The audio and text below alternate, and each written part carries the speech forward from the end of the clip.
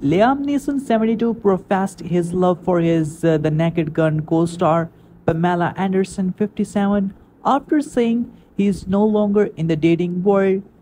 With Pamela, first off, I'm madly in love with her. She's just terrific to work with. Neeson recently gushed to people while speaking about making the cop comedy reboot. I can't compliment her enough. I will be honest with you. He said he was also impressed that she doesn't have a huge ego. She just comes in to do the work. She's funny and so easy to work with.